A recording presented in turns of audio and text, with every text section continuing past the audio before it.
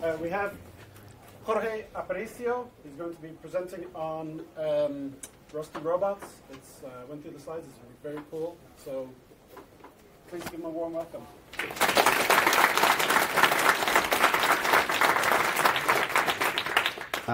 Thank you. We don't have as much time I would like, so we'll dive in right into... Yeah, sure. Can you hear me at the back? Yes? No? Should I shout? Yeah. Okay, I will shout. Okay, so this is the robot, and this is the front view. And you can see it's a wheel robot and only has 2 wheels. And the mess of wire on the top is the electronics that will control it.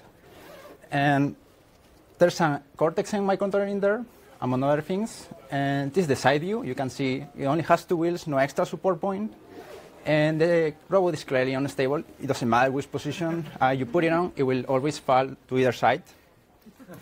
And this is similar to a common problem in control theory, which is the inverted pendulum problem. And in that problem, we have an inverted pendulum on top of a moving car, which you can move using this force F. Now, the pendulum will fall due to gravity, and to compensate that falling action, what you have to do is, if the pendulum is moving to the left, then you also have to move the car to the left to compensate. So the problem boils down to picking a force F that, according to the tilt angle theta that you see there.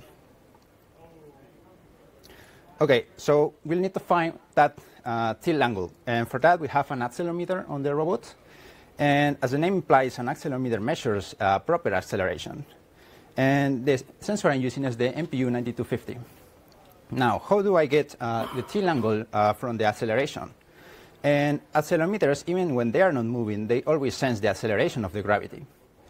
And on the picture on the left, you see that the sensor is horizontal. And in that case, the accelerometer is going to indicate that the acceleration across the x and y axis are 0. But across the z axis is 1 times the gravity, or 1g. And that's going to be a tilt angle of 0 degrees. And now on the right, you see that I have tilted the sensor by some angle. And in that case, the reading across the y and z axis are going to be non-zero. And if you do some trigonometry there, you'll find out that the angle is the arctangent of the ratio of the y and z components. And let's see how that works out in practice. This is data collecting from the accelerometer when it's horizontal and it's not moving. On the top, you see the acceleration across the y and z axis. And the data is noisy. And at the bottom, you see the arctangent formula from before. And that's going to be the tilt angle. And the angle is around 2.9 degrees. And that makes sense since the sensor is horizontal, it should be near 0. Now, what happens if I start moving the accelerometer? And this data is from moving the accelerometer on a horizontal table. So in that case, the tilt angle should still be 0 because I'm not tilting the sensor. But what we see here is that once you compute the angle using the formula from before, you get a lot of oscillations. And this is clearly wrong. And the problem is that the formula from before was assuming that the only acceleration measured by the sensor was the gravity. And that's not going to be the case as soon as you start moving the sensor. Now, the accelerometer is not enough to get us that angle, so we also have a gyroscope on the robot.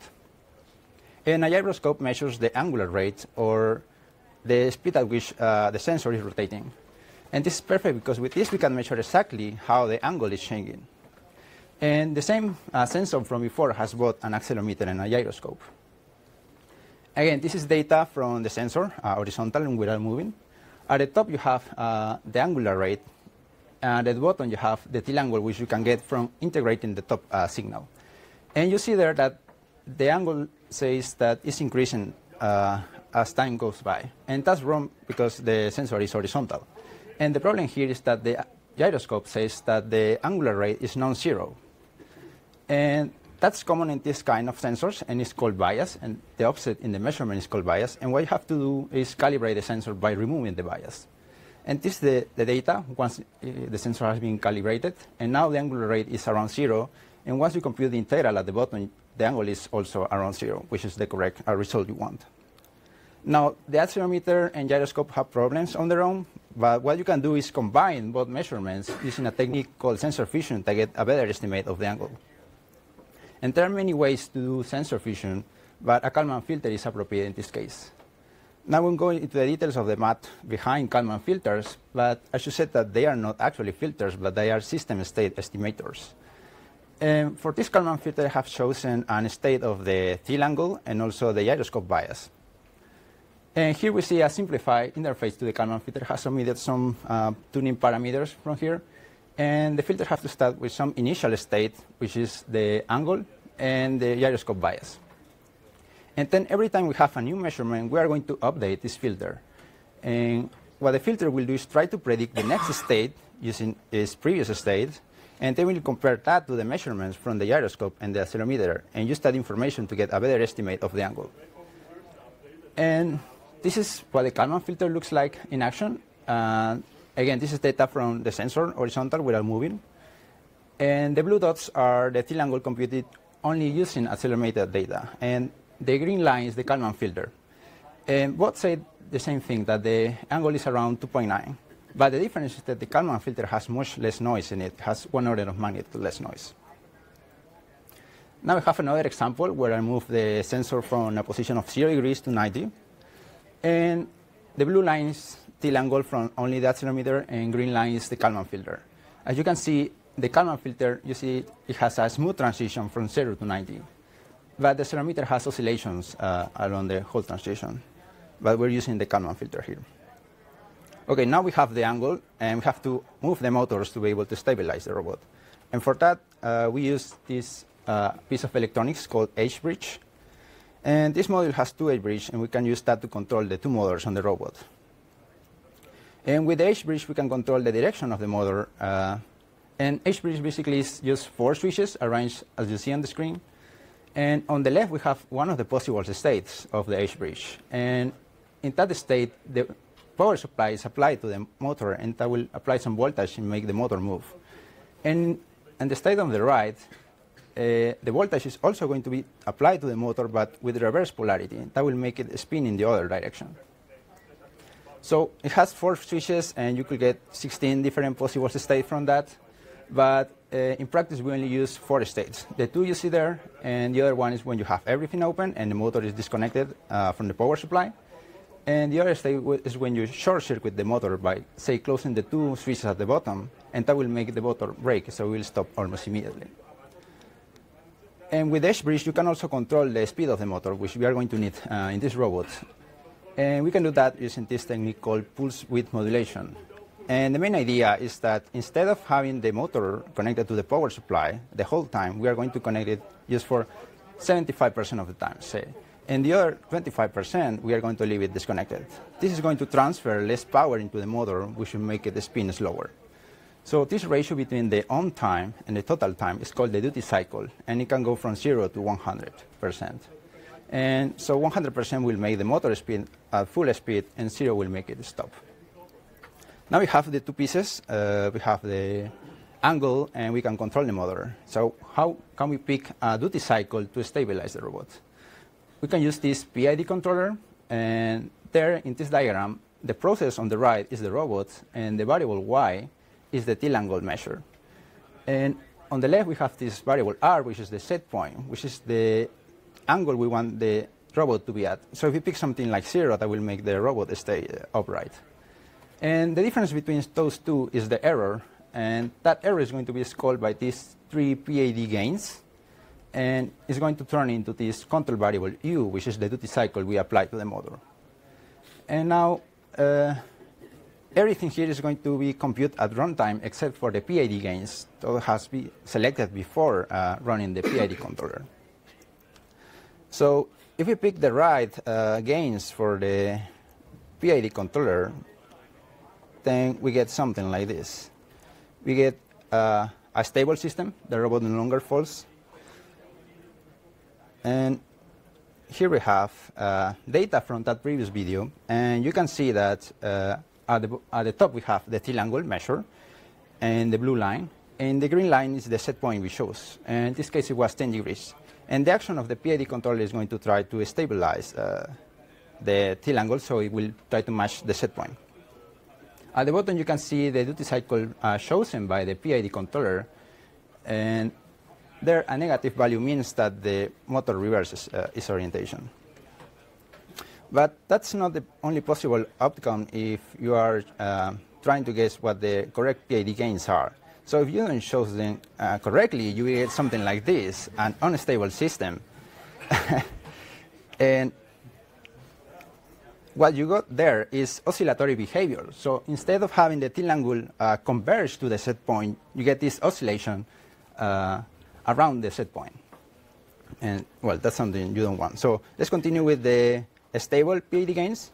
So before we have an unstable system, but the robot didn't move. But at the end, we want to be able to move the robot. So what should we do to move the robot like this, for example? And the only thing we have to do is change the set point. So before it was 10 degrees, and that gave us almost no motion. But choosing a value of 4, in this case, is going to make the robot move. So at the top, we see, again, the tilde angle stabilizes around the set point. And at the bottom, we have the PID output, which is the duty cycle, which stabilizes. But this time, it stabilizes to a non-zero value, and that gives us a speed on the motor. And a value less than 10 gives us a forward motion. And if we choose a value larger than 10, that will give us a backward motion.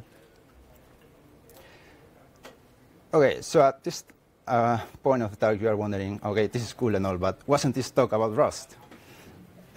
So now let's talk about how Rust helped build this kind of application. And in this diagram, you see the microcontroller in the center, and the other components are the external components to which the microcontroller is connected to. And each edge in this graph is one of the microcontroller pins. And the direction of the edge indicates whether the pin is configured as an input or as an output. And the label indicates what the functionality of that pin is. And the bottom line here is that you want to configure everything correctly, otherwise your system will not work.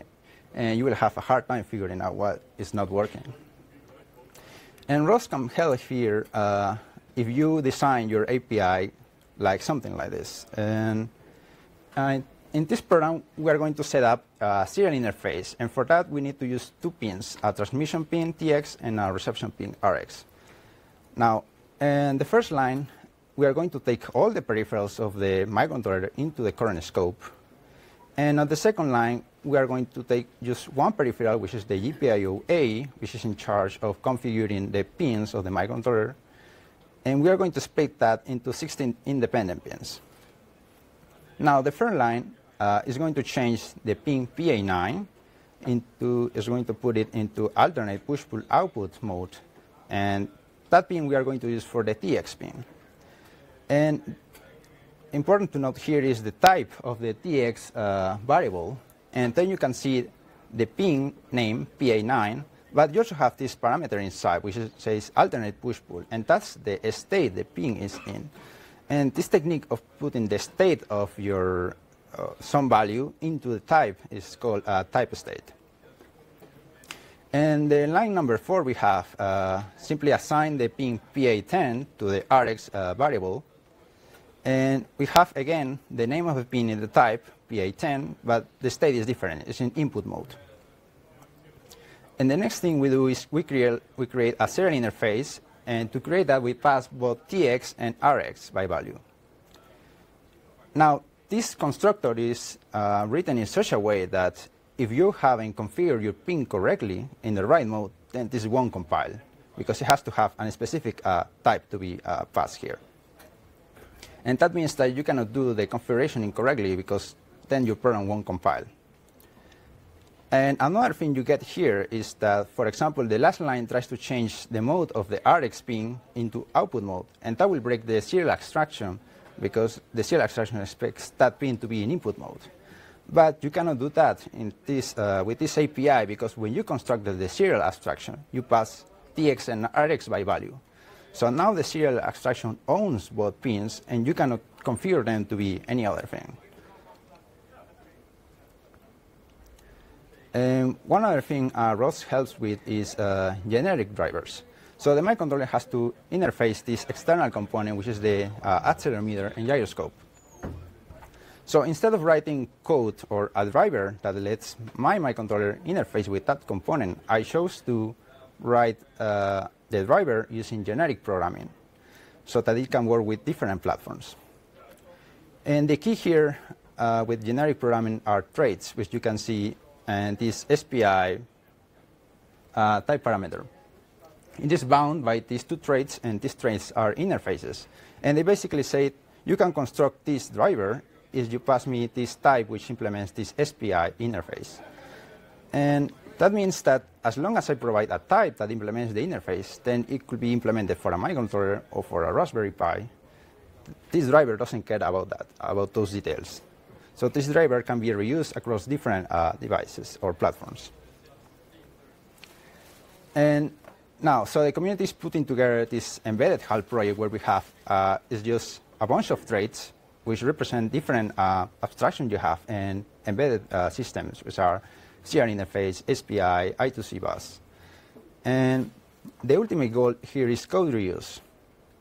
So as I mentioned before, driver router simply writes the driver using these traits. And they will support any platform that implements these traits. And they don't have to write any platform-specific code. And the benefit for the developers who are targeted some platform is that once they implement these embedded HAL traits, they get for free all the generic drivers that are built upon that. And right now we don't have many drivers published on crates.io, but the community is working together to get a lot of them out this year. And the communication model is one module where Rust really shined. And I'm using this module for communicating wirelessly between the robot and my laptop or my phone. And this module accepts a serial interface from the microcontroller, which is a simplified interface. So then the microcontroller doesn't have to implement the Bluetooth stack. Now, I use this mainly to log data from the robot, so then I can analyze that later on. And this module is limited to a communication speed of around 10 kilobytes per second, and I want to log data really fast. So I have to choose a format that will let me do that. And I chose a binary format, just directly translate all the types into binary format. But in my application, I didn't have to write any binary serialization functionality. Instead, I simply grab this by order crate from crates.io, and I use that to serialize the data into an array. And now this works, and I can send data in binary format to my laptop. But there is a problem, because this is a wireless link. Data might be dropped if the robot set gets too far away. So to solve that problem, I can add frame delimiters to my data before sending that. And for that, I'm going to use this COPS frame crate, which is also on crates.io. And this algorithm basically adds a frame delimiter, which is usually 0, and then translates the rest of the data so it doesn't have any 0 in there. And it both provides a way to encode and decode the frame. And once I had that, then my data was properly frame delimited. But then I started wondering, could it be that I lose some bytes, and I still get a valid frame on the laptop, and I will still get junk data out of that? So I added a checksum to my data to verify that the frame is actually what I wanted to send. And again, I didn't implement that in my application. I simply grabbed a checksum crate from crates.io, in this case the CRC16.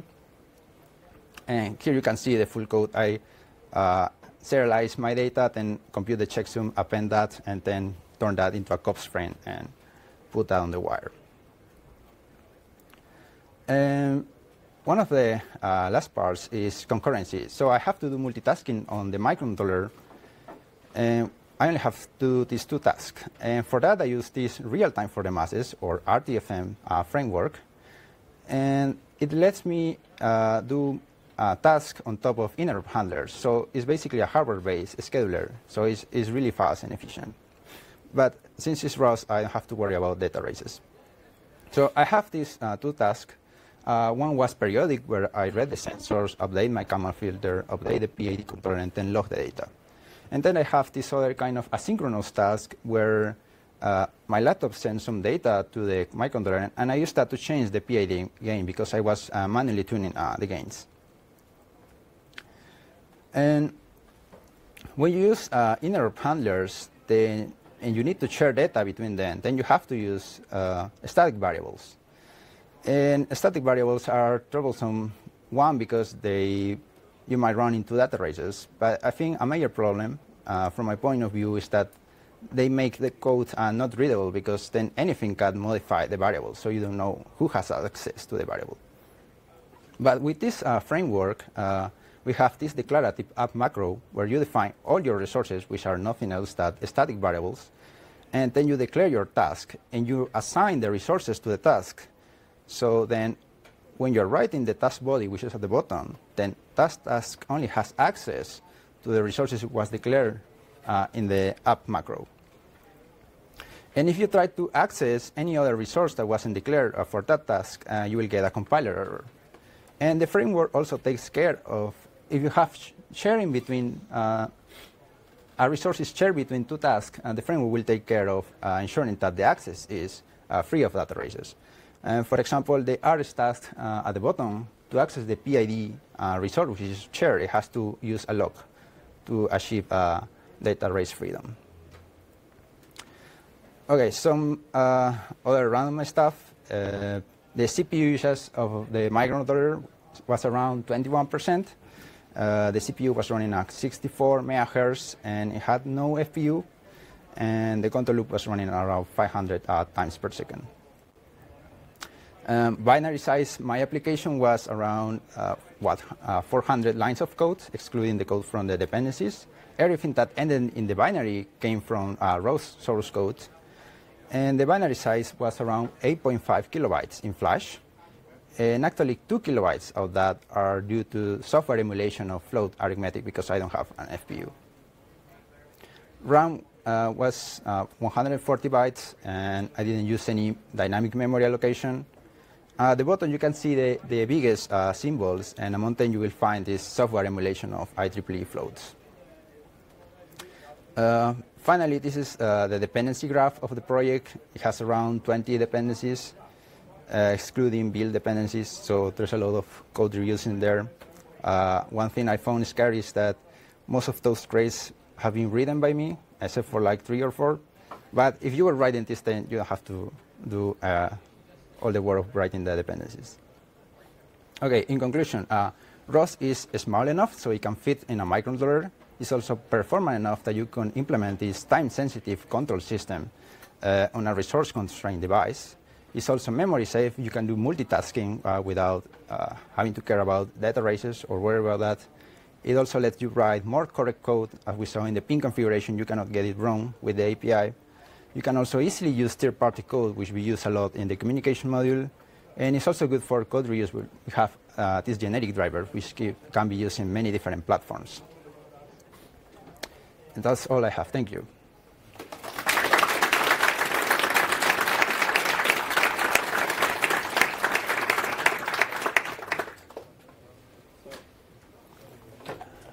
We have time for questions.